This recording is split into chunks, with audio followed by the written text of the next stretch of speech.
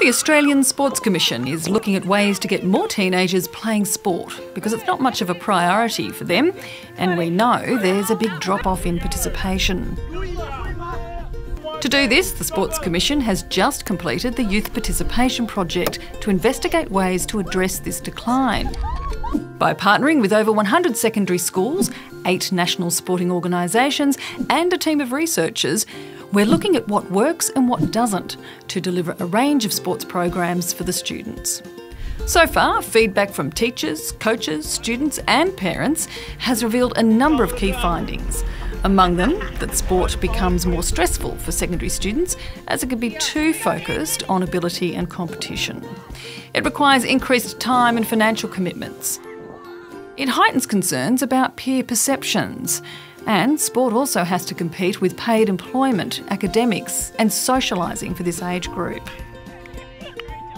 I think the beauty of this program is that in our observations, it's enabled all kids to be engaged and get involved. Results also showed that a student's participation in sport and physical activity was significantly related to their confidence around sport. So, for example, a less confident student was less likely to enjoy a program and less likely to engage. It doesn't matter what the subject is, it's all about learning confidence, and if we can get these kids at an early age, they're more likely to continue. The project highlighted that sport can provide many positive benefits for secondary school students.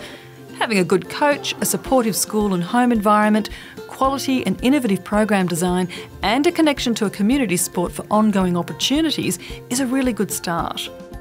Programs like this and sport in general I think are absolutely imperative in schools because even the difference I've seen over a year has had a marked effect on most of the athletes that we're working with. So, what did the students think of this program and sport in general at school? First I was nervous while playing the AFL because I didn't know anything about AFL and how to play it, but slowly I know something and I felt better. I can do it, I will do it. I enjoyed the program of the techniques of running, learning how to run properly. It's a new experience for me. Like, if it weren't for this program, I would have never enrolled in rowing. Building on these findings, the Australian Government's $160 million Sporting Schools program has been expanded into secondary schools and will fund up to 300 schools by the end of 2018. For more information on this research project or the Sporting Schools program, please visit aussport.gov.au.